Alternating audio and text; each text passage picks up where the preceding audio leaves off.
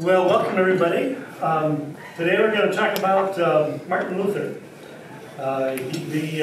That's not Martin Luther King, by the way. Martin Luther. He'd be 540 years old this year if he lived.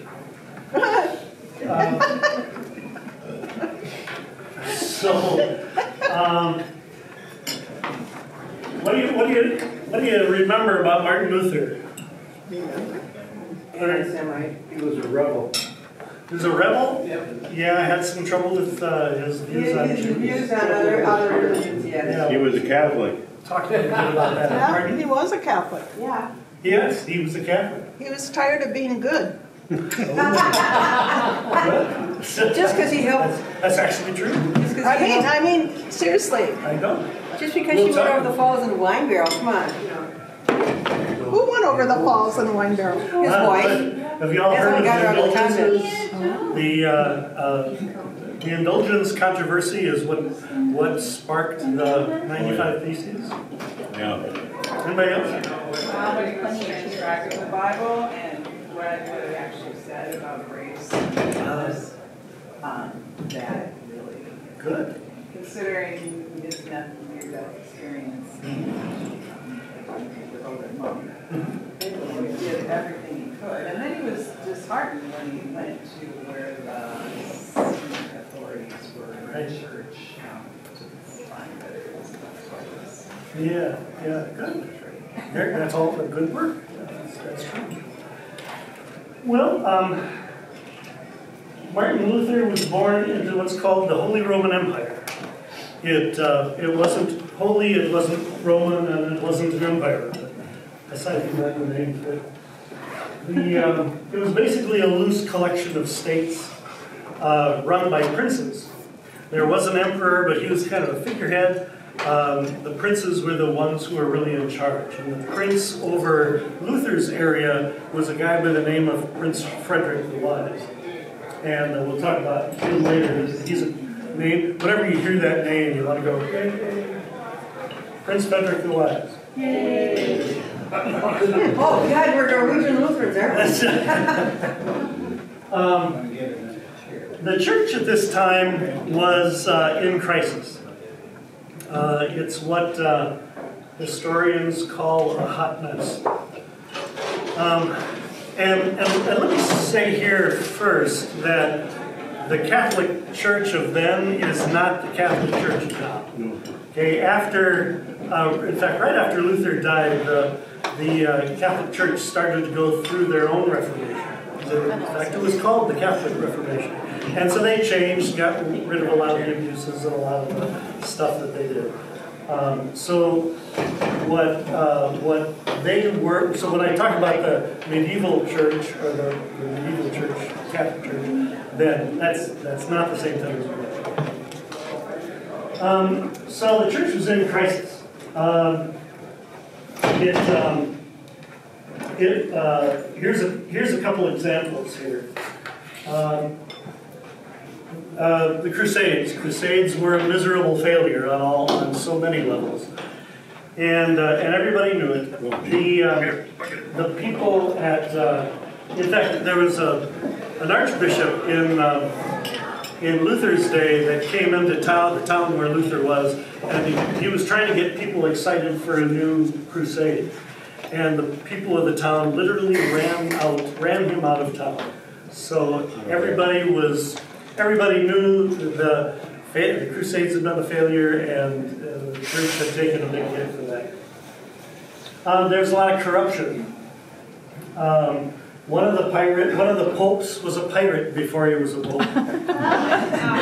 That's good training. Popes and bishops were having illegitimate children and appointing them to high offices around the empire. In those days, the Pope signed laws into being, and if you couldn't get your law signed by the Pope, you could take it across the street to the Papal Forgery Center and get a forgery. And you had to pay the price, of course, and then you had to pay for that, and then that would go into the church coffers. There was a failure of pastoral care in the church. There wasn't, in fact, there was no real care. There was only mandates. You know, you have to give money to the church. You have to confess your sins. You have to come to Mass. You have to come to communion. There were no Bibles in the common language. All the Bibles were written in Latin. And by this time, nobody could speak Latin anymore, except scholars.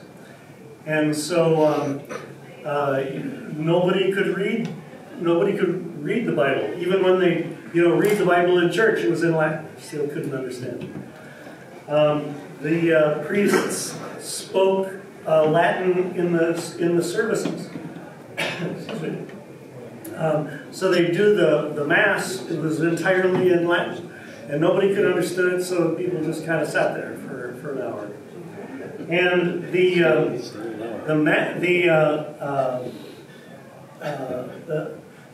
priests they weren't trained. They weren't formally trained. So they learned Latin from another priest who didn't know Latin either, who had learned it from another priest who didn't know Latin, and so the Latin became garbled over the years. In fact, one of the you've all heard the word hocus pocus. One of the theories for how that word started was it was a garblization of the Latin phrase "This is my body." Oh. So it's hocus post mea or something. So That's interesting.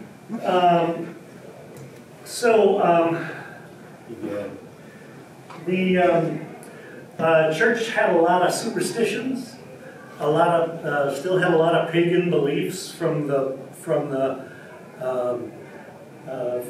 old Germanic religions. So things like they thought that the peasants thought that the body and blood of Christ were magic, and so the moms would take the wafer and put it in their purse and take it home and give it to grandma who was sick, or they'd nail it up above the sheep during breeding season, because they thought there would be magic there. A lot of people believed in fairies and gods of the forest and all that kind of stuff. Luther's mom was a big believer in that stuff, and that kind of passed down to Luther a little bit. There was a constant fear of hell in the church. So you had to confess, like for example, you had to confess every sin that you committed. And if you didn't, if you missed one, guess what? Straight to hell. Oh. Straight to hell. If you forgot to confess a sin, boy, that was one-way ticket to hell.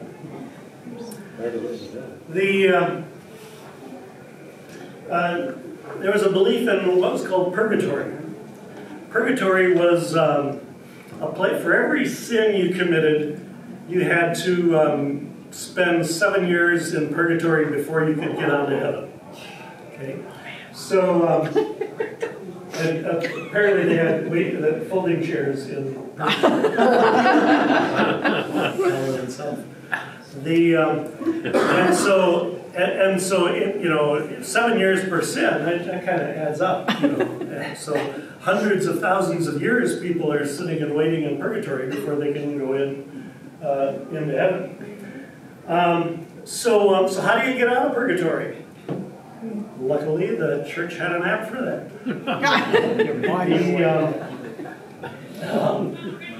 You could buy an indulgence, which was a piece of paper signed by the Pope getting you out of a certain number of years of purgatory.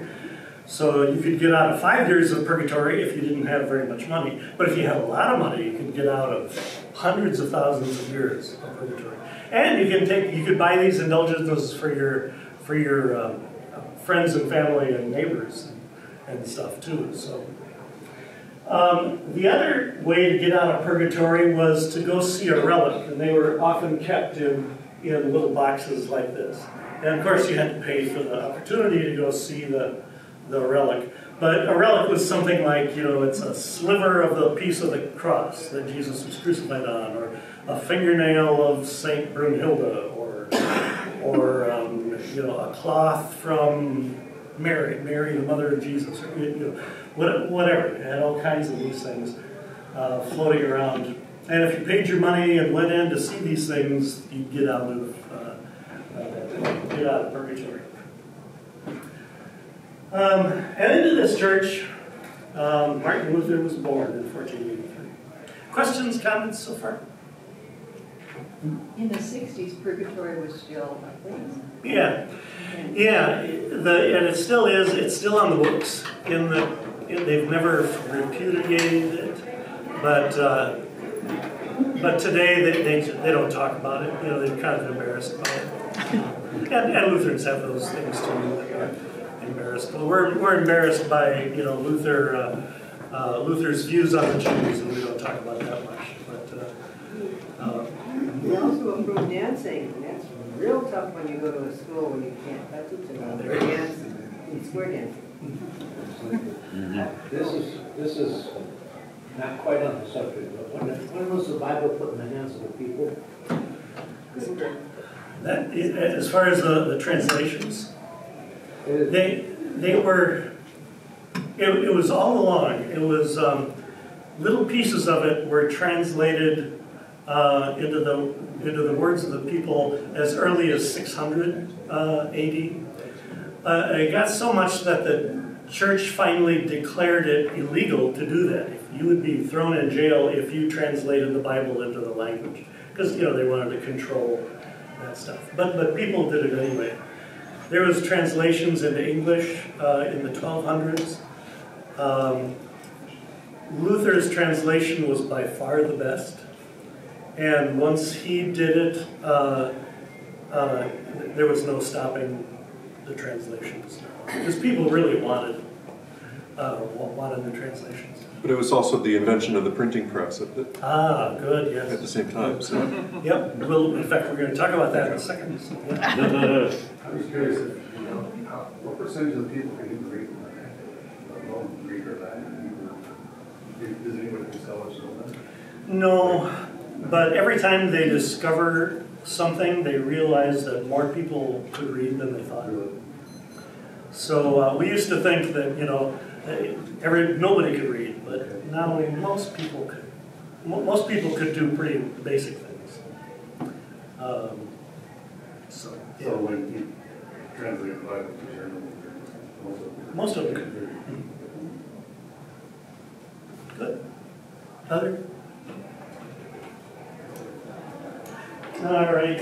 Well, let's. So Luther was terrified of an angry God, because the church then said you have to earn God's approval, right? And how did you earn it? You earned it by going to Mass, going to communion, alms, giving your money to church, fasting, praying. If you did all that stuff, then God would give you grace so that you could go to heaven. But if you didn't do that stuff, then you wouldn't get grace. And boy, you better make sure you do enough of those things. Okay, and that's one of the things that Luther struggled with, is how do I know I'm doing enough of those? And a whole lot of good works, too. And good Gotta works. do good works. Gotta do those good works, yeah. Good.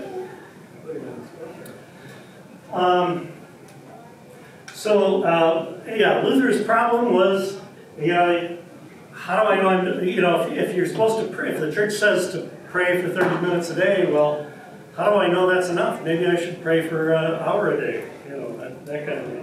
Then you could skip a day. Pardon? Then you could skip a day. Well, maybe you go every other day, pray 6 hours in one day. Thank you. Good for the week.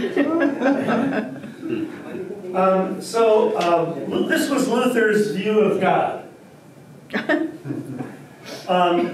He really believed that God was walking around with a fly swatter, ready to swat anybody who did something bad, or believed something wrong, or didn't do enough going to church, giving money, praying, good works, etc. Okay, and he was Luther was just terrified of going to hell at any given moment. So he went to college, got his BA, then he went in, and then his father really wanted him to become a lawyer so he could make a lot of money and take care of the parents when they died, or when they were old. So Luther went into law for a master's degree for 1 month, and then he quit because he hated it so much. And just about that time, he was walking home from, Luther was walking home from bowling with his friends, I don't know. And he was walking through a forest, and lightning hit a tree right next to him, and he blurted out, "I will become a monk." Because monks had the best shot at heaven. Okay? Even better than priests, even better than, because monks, man, they prayed like 7 times a day. They had prayer services, and they had, they went to choir all the time, and they did good works. And if you really wanted to go to heaven, your best shot at it was being a monk. So he went to the Augustinian monastery, which was the best, the harshest of all the monk schools. And there he did everything that he was supposed to do, but he was still terrified. He confessed his sins constantly to his father confessor, and so. He'd go, most people would just, if it had been a week since their visit with the father confessor, they just tell him the last week of sins. But Luther went every day. And he not only told that day's sins, he went all the way back to his birth and recounted every sin he had ever done because he was afraid of missing anything. Because if you miss one sin, guess what? Going to hell. Yeah, straight to hell, yeah. Worse than some years. So, Luther believed that God had a giant chalkboard in heaven, and every time somebody would write a sin, every time Luther or anyone would sin, some angel would write it on the chalkboard. And when you confess your sin to a priest, then they erase it. But if you forgot, if you die and there's even one sin left on the chalkboard, straight to hell. Okay. So he confessed the sins constantly, and most monks would do, a few minutes of confessing their sins to their father confessor, and Luther would go 3-4 hours confessing his sins. And so finally, his father confessor was actually a really good guy, tried to help Luther understand grace. One time he tells Luther, why don't you try loving God for a change? And Luther didn't want to because he was terrified of God. And so finally, his father confessor ordered him to become a professor. Anything is better than making him sitting around here moping about his sins. Me having to listen to, Luther would talk about stuff like, I passed gas in church. That's why, and one time Luther's father confessor finally said, geez, if you're going to sin boldly. Bring me something that I can do. What was he doing when he wasn't sitting? He was just doing monk stuff. So he went to. He didn't want to become a professor, but they made him. His father confessor made him. So he went to the University of Wittenberg to become a professor. He became a professor of the Bible. And that really forced him to read the Bible, to get into the Bible deeply. Okay, questions, comments? Well, just stepping back a bit, you're referring to, if you forget a sin, you go straight to hell, but isn't purgatory then better than hell? Because you can get your way out of purgatory. So who ends up in purgatory? If you're going to go to hell, Takes eternal time. you go straight there. You don't stop in purgatory. It takes eternal Right. time. You only stop in purgatory if you're going to Yeah, hell. that's more on for you. So does everybody make their way to heaven that way? No, the ones who are going to hell, according to the medieval Catholic Church, if you die and you're headed for hell, you just go to hell. Right. But if you're headed for heaven, you still have to wait in purgatory for however many years, and then you eventually get to heaven. People have to buy your way out of purgatory. And it helps if people buy your way out faster. Well, why couldn't Luther do that? Huh? Well, obviously he didn't want to do that, but that's the result. But why couldn't he? I understand Janet's. Why did he think he was headed for hell? He must have had some really nasty sins. I mean, why? Because everybody had this opportunity to go to purgatory. Who decides you go? Personally, he decided he was going to hell. Yeah. He was afraid of going to hell. He was afraid, yeah. He wasn't sure he was going to hell. This thing about keeping score, Islam believes there's a book where it is written down. Mm-hmm. So he must have thought like that. That could be. Influenced by that. Yeah. When was hell created? That's a great question. Yeah. We could do a 6-week series on that. Well, that's left over from most people in the early church didn't believe in hell. It was started in the medieval church. Oh, okay. Because they needed a way to control people. And because they really liked the Greek idea of going to Hades. Okay. So is hell still a human invention? Is it still a human invention? Much of the church doesn't think so. Hell is the absence of God. Yeah, as I understand. That's what. There are some. It's a spectrum line. There's some people think it's a place of eternal torture and burning fire, and then there's people who say, well, no, it's just separation from God. And then some people who say, well, it's just kind of you just kind of go away, you disappear. Yeah. And then there's people who say, and I'm in this camp down here, that there's no hell. It was a Greek. They took the Greek idea of hell and just kind of incorporated that and took some passages out of context. They took out passages like when Jesus talks about better to sin, or better not to sin than to be thrown into hell, is what is in most of your Bibles. But actually, it's a phrase called the Valley of Gehenna. And that was an actual place outside Jerusalem where they burned their garbage.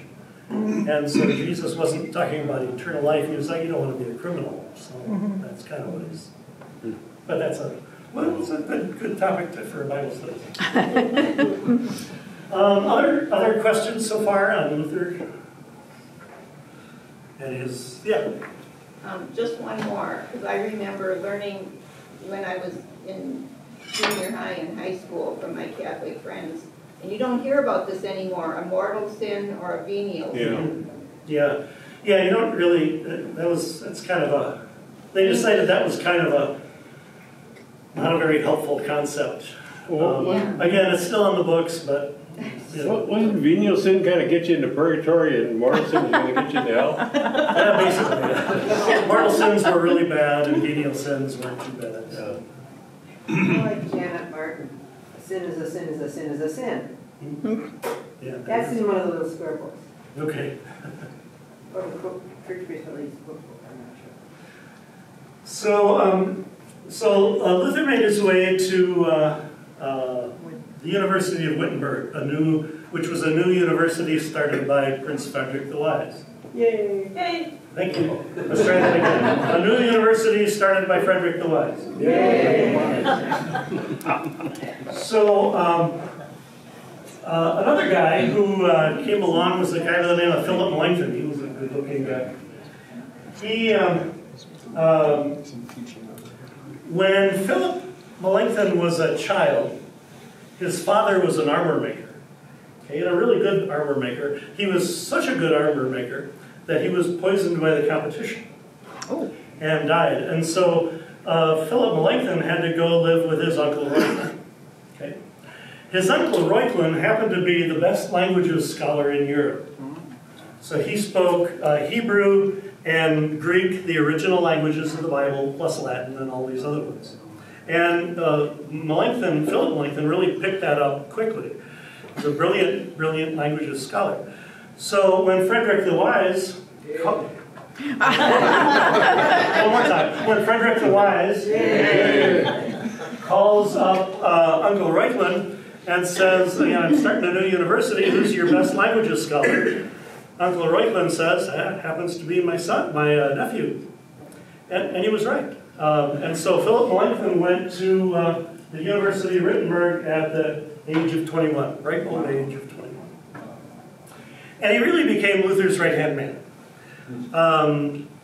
Melanchthon is the one who taught Luther a lot of the language issues of Greek and Hebrew that Luther was wrestling with. Melanchthon is the one who wrote most of the belief systems that we have now. Luther always wanted to go out and talk to people and give these fiery speeches. Melanchthon was the quiet, studious one who wrote it all down and put it in an organized fashion. So Melanchthon, the Reformation wouldn't have been able to happen without Melanchthon at Luther's side. And so it began. The real impetus for the 95 Theses was indulgences. And a guy by the name of John Tetzel began hawking indulgences. He was kind of like a circus barker. He would go into town and he would make a lot of noise and have these cool rhymes about how good indulgences were, and he would collect a lot of money for the church. And all the money he collected was going to go back to build a cathedral in Rome. And in fact, there was a very old story. It's hard to tell if it was real or if it was a true story or not, but it kind of gives you an idea of what indulgences were like. John Tetzel went into the office of one of the nobles in the area, and he was telling him about how great indulgences were. And the nobleman was pretty interested. And the nobleman says, so this will get rid of all my past sins, it'll forgive those, so I won't have to spend time in purgatory. John Tetzel says yes. And the nobleman says, well, what about future sins? Will that work too? And John Tetzel says, yes, it'll take care of your future sins too. So the nobleman says, that's great, I'll buy it all. And so John Tetzel was driving down the road in his stagecoach a few hours later, and he was beset by thugs and soldiers who beat him up and stole his money. And John Tetzel's lying in the ditch, and the nobleman shows up and says, yeah, this was the future sin I was talking about. Yeah. So it was indulgences were basically get out of purgatory free cards, and that incensed Luther. Okay. They're still making fun of John Tetzel. So we were in Leipzig 5 years ago, looking at Bach's church on the other side of town, is Tetzel's church. Oh, And there's a guy standing dressed as John Tetzel selling indulgences in the street. And they're making fun of him. It's almost a clownish kind of thing now. Yeah. And then we were doing Reformation skits about many of these characters you described. That's why we're saying yay and boo. Still going on. So on October 31st, 1517, Luther posts 95 theses, and most of them were about indulgences and the problems with indulgences. You know, his first theses, Luther's first theses, said all of Christian life should be turning back to God. You shouldn't be relying on indulgences. Okay? And so he wrote 95 of these theses. And here's the thing, Luther wrote them in Latin. They weren't for the regular people. They were for scholarly debate for his students. And theses were a common thing that professors in those days did, is they'd write theses and then the students would debate them. Okay.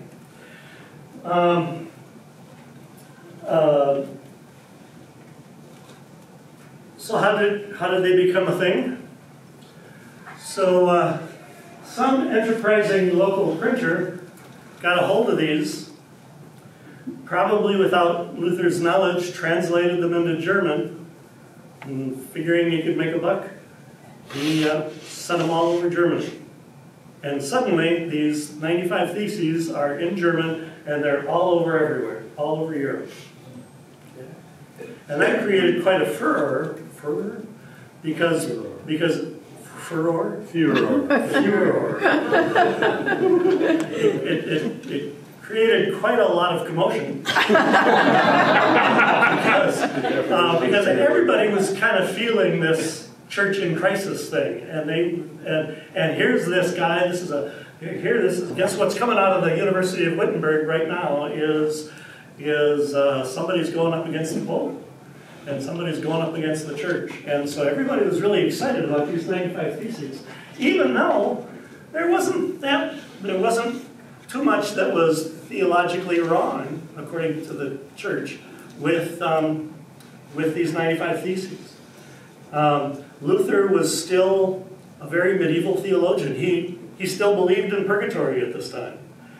He still believed, he wouldn't have been led into Lutheran pulpits today for about 15 more years. So, Was this, at this point, was there already, the Church of England, had England already separated itself? Yeah. Okay. No. Not yet? Okay. It was very shortly after this. Yeah. The English king has the title Defender of the Faith, and that was because Henry VIII had opposed Luther. And he had been defending the Catholic Church against the Protestants. But he still retains the title, despite the fact that he split away. Yeah, 1530s. Yeah. Like Trump, yeah. I couldn't remember what Henry VIII was in all of this. Does that answer your question? Oh, yeah, good. Thanks. But considering how many other people were thinking like he was about the mistreatment of indulgences in other countries, and when these finally were translated and sent around Europe, did that spur all the other starters of the other religions? Yeah. Yeah, a lot of people started to talk and to do things and coalesce and things like that. So yeah. So Luther's insight, Luther was wondering, how do I stay righteous before God? How do I not, he was trying to break away from this chalkboard view of sin, and Melanchthon helped him to understand what was going on in the Greek of Romans chapter 1 and other passages. For in the gospel, the righteousness of God is revealed, the righteousness that is by faith. The righteous will live by faith. And Luther's insight is essentially the relentless, indiscriminate grace of God. that God wasn't this guy with a fly swatter looking to swat people, that he was a giver of grace to everybody. And there is no chalkboard for sins. It's all just grace. And it's all grace as written in, that we live in our faith alone, as written in Scripture alone, because of what Jesus has done alone. And that's grace. Okay, that's the indiscriminate love of God.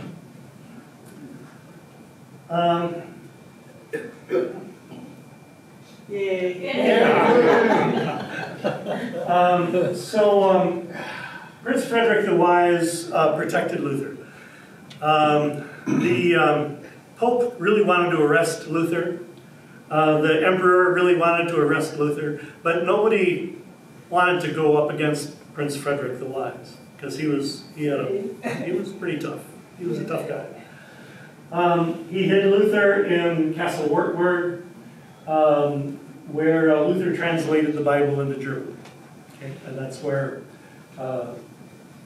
Prince Frederick the Wise enabled all this to happen. So Luther continues to write prolifically, including translating he finished the New Testament, and then he translated the Old Testament, but he kept making it better. When he was struggling with a passage and how to say something, Luther would go down to the butcher shop and talk to people and say, "How would you say this?" And so he really got it was a really common language way of reading the Bible, and that's why this one was the best translation so far of all the common language translations. In 1525, he married Catherine von Bora. He said he married her to spite the Pope and the devil. And in 1530, Melanchthon wrote what was called the Augsburg Confession, which was something that Lutheran princes were able to come together and say, this is what we believe.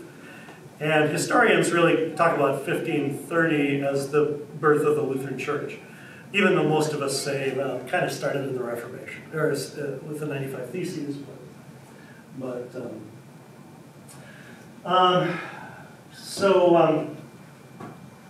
The final years of Luther's life,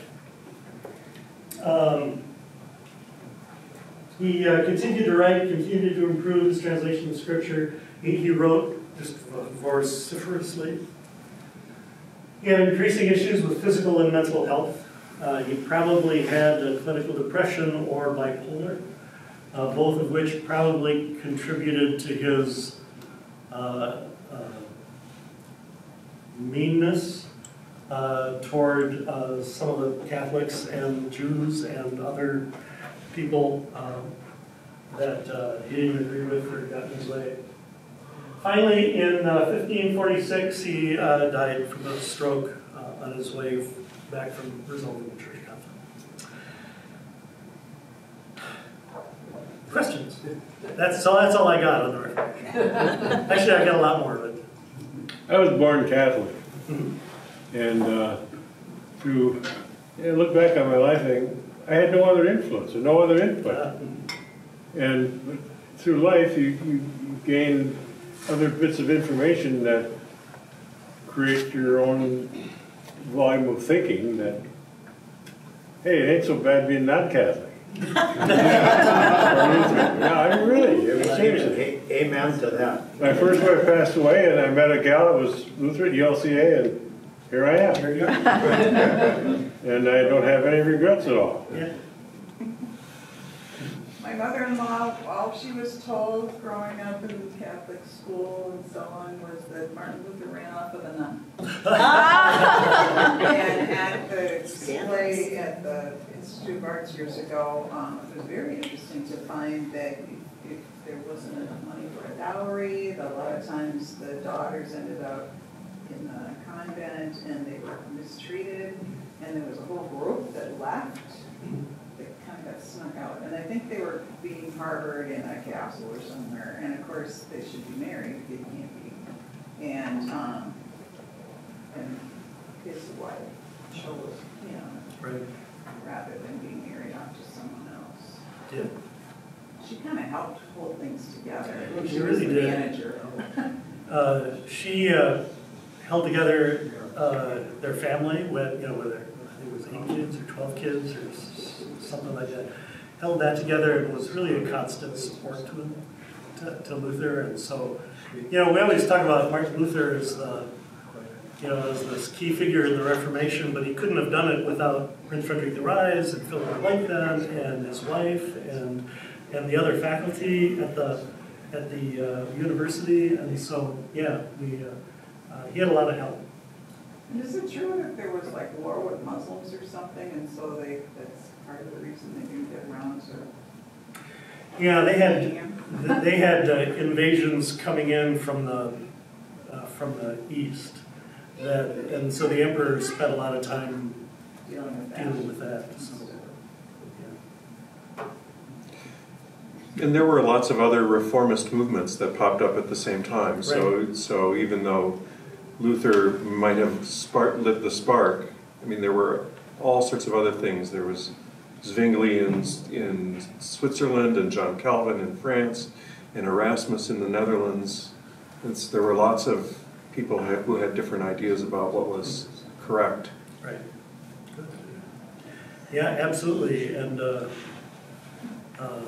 so the Reformation wasn't just Luther. Yeah. It was something that bubbled up all over the place. Other. I think it's neat. It seems to me that Luther solved all those problems in Scripture. Yes. Right? All the mental and spiritual problems, the doubts and everything, he found a solution to all of it in Scripture. Good point. That's a great point. Joel, hear that? No. Luther really found his all his doubts and stuff. He found answers in Scripture. So, good. And the Catholics have largely adopted a lot of his proposals. Yes. Catholics are today where Luther would have wanted them. He would have never broken away. Right. And the only things that divide us are things that are not central. Right. And I spent 15 years working at a Catholic university, so I'm familiar with what they think now. And even the scholars, Catholic scholars today, you say, well, there wasn't really that much wrong with Luther. He read some of the wrong people and so got a little bit more tied up in a knot than he should have, but he was okay. You gotta admire some of the Catholics that stick to the old ways, though. Oh, sure. You bet. What door were the pieces nailed to? The Wittenberg church door at the university. It wasn't an uncommon practice. No, it was like a bulletin board. In fact, there's actually some. Pardon? It was supposed to be up for debate, and instead it got circulated. Yeah. There's even some discussion about whether it was actually posted on the door or whether Luther sent it intercampus mail. So actually, either way, it was posted, I guess. For that intercampus mail, did they have those old manila envelopes with the holes punched through? They put them in the little round. In the tube. Yeah. But the idea of posting it on the church door is kind of what's come to us, because that's kind of a cool thing. Well, because it is academic life there. Yeah. This is just an aside. My ancestors' church in Denmark posted on the door, the Reformation started in 1530. That's when the Danes threw the Catholics out of Denmark. And they took all our records with them, by the way. And inside the front door, there's a great big thing, it's about 8 feet tall, They have listed every minister that has served in church since 1530. The priest also showed us where they covered up the baptismal font from the Catholics and covered up a few other of the Catholic things because they weren't nice. And they took all our records. We have no idea what we did. And then they eventually installed pews too. I was just wondering what Luther would think of where the church is at today. Yeah. Just, you know. I'm sorry. I thought I had given you. So you're getting there. One of Luther's ancestors studied with Luther at the University of Wittenberg. You said Luther's ancestor, one of mine. One of Lori's. Yeah. One of Lori's ancestors studied with Luther. What would he think of today? That's a good question for. We are out of time, darn it.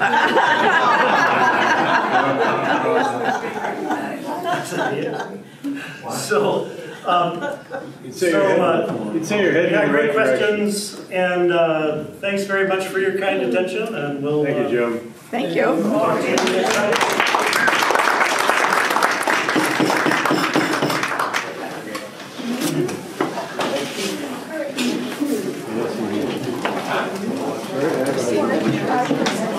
Maybe. I see you on the socks. I see you on the socks. Are those your lucky socks?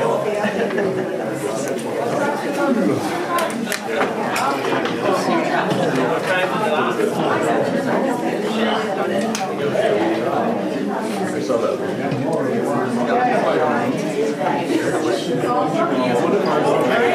Anywhere you gonna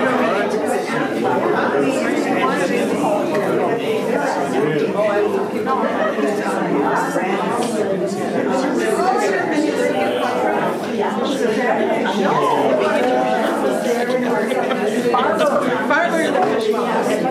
No.